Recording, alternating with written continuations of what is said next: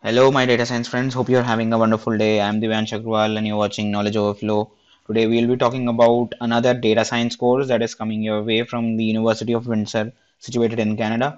So, in this video, we will be talking about the admission requirements, the profile, the course curriculum, overview, fees, scholarships, everything. So, stay tuned to the last of this video to know everything about this particular course.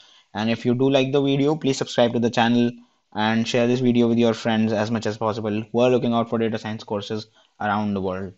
Without any further delay, let's start with this video. So first of all, we'll be talking about the university profile. So this university is situated in Windsor in Canada.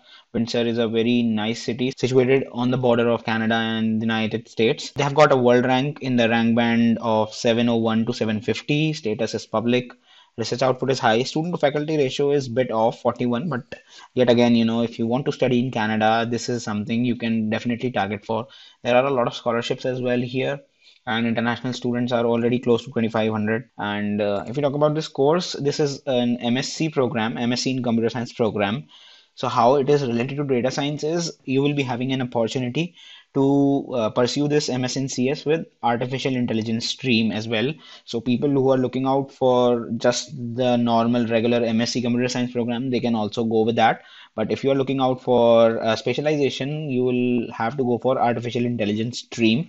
The application process won't be much different. First of all, you will need to apply to MSc Computer Science program, and this is the landing page basically. So it is a thesis-based master's program. First of all, I need to tell you. So this is not a project-based course. You will need to write a thesis. You can also incorporate artificial intelligence stream as well. So there are only two options, the normal regular computer science or the computer science with artificial intelligence.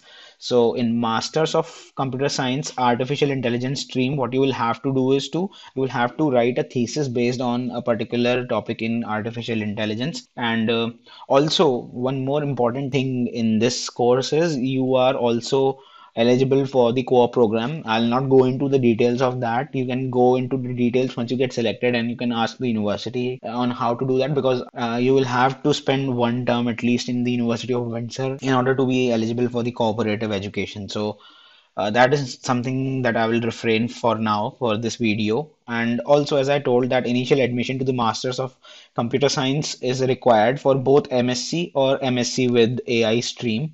So it's not like you will have to apply separately to artificial intelligence. Once you get selected for the MSc Computer Science course at University of Windsor, you will be having a chance to apply internally through their portal for an MSc in AI stream. And also the co-op program that is very popular in Canada can also be incorporated with this course. You can go with a 4 month or an 8 month work program. So you will have a chance to work with the state-of-the-art technologies of software development and or artificial intelligence, of course, in top software companies in Canada. So for the admission program specific admission requirements, the deadline, first of all, for fall is April 15th. It is irrespective of if you are an international student or a Canadian student. You have time till April 15th, so you can go apply. TOEFL score is required for this, TOEFL or IELTS score. If you are giving TOEFL, IBT, you need to have a score of 92 with a minimum of 23 in each band. And if you are giving for IELTS, you will have to have 6.5 with an individual band score of greater than 6. And also Pearson is also accepted with a score of 65. So we'll talk in detail about this in a while. Now, if you talk about the admission requirements, so the admission average for this particular course is 70%. So for all the master's program, they require a minimum of 70% irrespective of what the master's course is. It is general for graduate studies at University of Windsor. And the application deadline, as I already told, that it is April 15th. Here they say that it varies because it is a general master's page. So for you guys for this course, it is April 15th. The application fees is there. 125 Canadian dollars of application fees is required, which if we convert into Indian rupees corresponds to 7,400 as of the current rate. And also the methods of payment are given. You can pay these fees using credit cards, Visa, MasterCard, or Amex. References are also required for this particular course. Apart from the three courses that are written here, you require references for all of the courses, and this course is no exception. You will require references, of course, and it is better that if you can provide it from the professors, but if you are a working professional, you can also provide the reference of your manager as well. And transcripts are also required.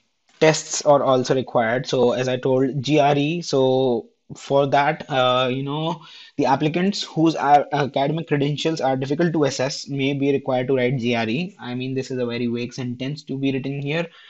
Difficult to assess. There are certain scenarios where it becomes very difficult for the admission committee to decide whether to move ahead with this application or not. So in that case, kind of things are generally ideated as an ideal difference point between two different applications. So if you are giving GRE, then I should recommend applying to this university. English proficiency, as I already told you, IBT, TOEFL, or Pearson. These are the three most frequent tests accepted globally, but there are some other tests that they accept as well. That is MELAB, Michigan English, and there is a Carleton Academic English Language Assessment, also known as KILE, IELTS, Duolingo, ILAC, ICEAP. I would suggest you to go with the traditional English language course like IELTS or TOEFL because they are widely accepted everywhere in the world. And the exemptions, there are of course some exemptions here for the people who are belonging to certain countries. So if your native language is not English, of course, an English language proficiency score is required. And exemption are there are 2 pointers. So if you have completed a university degree at a Canadian institution within the past 2 years, or you have studied at a university in one of the following countries. So these are the list of exempt countries. So if you are belonging to one of these countries, you are exempt from giving the English language proficiency test. There is a long list. You can check it out. I'll halt here for a second. So you can take a screenshot, maybe. So these are the countries. So most of the African countries are covered. Most of the English speaking countries like UK, Australia, New Zealand, and all these countries are covered. So if you are watching this video from these parts of the world, you can be considered exempt from English language test. And additional documents that support your application, like writing samples, conference papers, so you can provide them as well. Now, if we talk about the course, this particular course's admission requirement. So there are two different fields that they have made in this particular course. So if you are belonging from a specialization of computer science, I mean the people who have studied computer science, and they need to have at least a 70% in the major subjects, and they are admitted to 1 year master's program. So for people who have studied computer science already, they will be admitted to 1 year master's program. And for the people who don't have who don't have a specialization in computer science but are closely related to these subjects, you will be appearing for 2 year master's program. So you will be studying 6 terms at the University of Windsor, and fees is also according to that. For this degree, you will need to complete 5 approved courses and a thesis.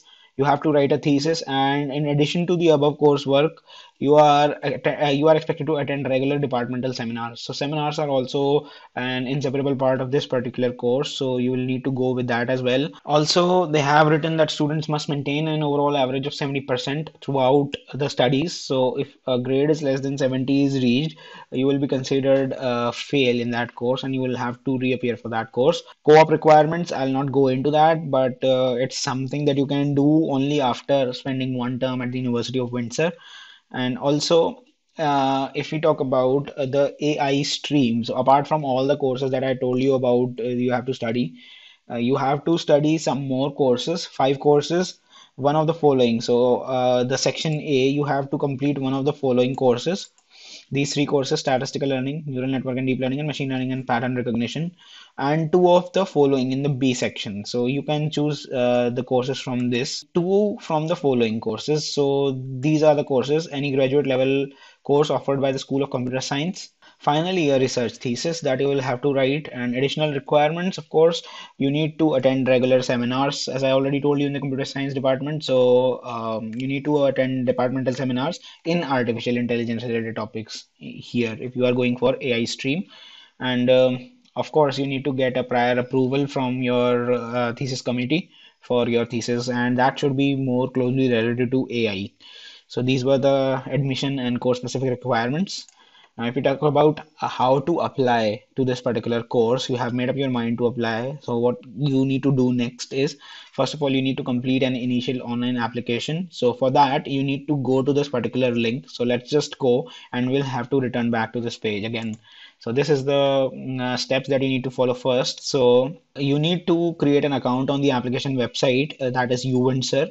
You will be getting a uWin ID and password. So once you get that, you will just log into that portal, and this is the kind of portal that you will get, and you need to start the application. So all the information that is required will be there, and that is basic information, personal information that is required: complete name, biographical information, previous attendance, that is if you have attended University of Windsor previously or not. Citizenship, it will ask. In our case, it would be international, and then address, phone, and email. And then you can select the education history. Then you have to select the program. There will be a menu bar. You will have to select the program. This is MSc in CS. You won't find MSc in CS with AI stream. That is a different thing. You will apply internally, and then you will have to review and submit. Finally, pay the application fees and submit the application. This is the initial stage. Let's go back to that page where we found it. Application fees and all these things are already done. These up to 6 steps you have done so far. You will have to activate the UWin ID. So you can skip this if you have reached so far. If Then the step 3 is uploading your documents to Egas. So Egas is university's electronic graduate application system where your application would reach. So all of the documents are to be uploaded in a PDF format. Once all these documents are sent, an automatic email will be sent out to the referees. So you will have to give the names of your referees, and an email will be reaching out to them. They will upload a reference letter on your behalf. And all once you selected all the documents, you need to submit the application, and that is done. And finally, what you have to do is to track your application on the eGas with your UWin ID and password. That is the only thing that you have to do. Now, if you talk about the tuition fees, so tuition fees is per term basis in University of Windsor. So here it's a calculator. I have inputted all the fields to save some time. So the program type is graduate, Master of Science in Computer Science, course load is full time, not a part-time course, and fee category is international. We don't need residence. I'm assuming you don't need the university residence, so I just didn't put any of the details in that. So the total fees for one term is 9266 Canadian dollars, and for the full-time people who are studying computer science, who have studied computer science previously, they will be studying at 3 terms here. So that would be equal to 27,800 Canadian dollars, and if we convert it into Indian rupees, that would be close to 16 lakh 48,000. Now, for the people who haven't studied computer science previously and are admitted to 2 year master's program, you will have to study 6 terms, so exactly double the amount. So in Canadian dollars, it would be 55,600 Canadian dollars, and if we convert it into Indian rupees, that would correspond to 33 lakhs. So this is the amount of fees that you have to pay, and this is the breakup that they have given. The base tuition fees, you have the bus pass, drug plan, housing fees, grad health insurance, all these kind of things are included in this, and these are to be paid. That's something you cannot help with. You have to pay this, all these fees. Now, to assist you with this fees, they have a lot of scholarships as well. Let's talk about them. So, the graduate entrance scholarship. So, people are directly considered for the scholarship with your application. You don't need to apply separately for this. So, once you apply to the grad school at University of Windsor, you will be considered for the graduate entrance scholarship. And for masters, you will be receiving a one-time 7,500 Canadian dollar scholarship for a thesis-based course. This is not applicable for the project-based courses like Masters of Applied Computing and all these things. And you also get the conference travel support fund as well. So you'll need to give some proof of that you have traveled to a conference and presented your work. So you will be getting that amount, and also you will also be eligible only for a maximum of one reimbursement within the first 6 months of registration. So suppose you have this 1 year course, I'm talking about 1 year course, so you will only be able to gain this particular reimbursement for once in your whole term. Similar goes for the 2 year students as well, 6 terms they are asking. And also there are donor sponsor awards that you can look out for, and departmental scholarships are also there. So for departmental scholarships, I'll not go into that. I'll just pass this link here. So science scholarships are there. There are a lot of them. I've explored. You can explore too. And for people, there are some provincial scholarships as well. I have already talked about this particular scholarship twice in two different courses: Ontario Graduate Scholarship and Queen Elizabeth Graduate Scholarship in Science and Technology. So I'll not go into that. You can watch the video. So that was all about this particular course. I hope you like this video. I hope you like this course. You're gonna apply. There is still a lot of time for you to collate the documents and then finally apply. And if you like the video, please subscribe to the channel and share this video as much as you can with the people who are looking out for data science courses. It might be really helpful for them. And I'll keep coming up with more data science courses and more generic computer science courses in the near future. So stay tuned with the channel. Until the next video, au revoir.